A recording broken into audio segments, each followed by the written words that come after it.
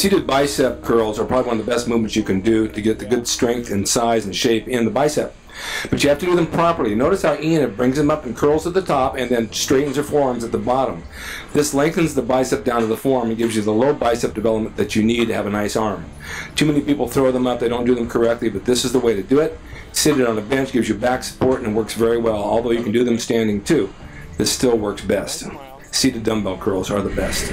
Oh, nice smile.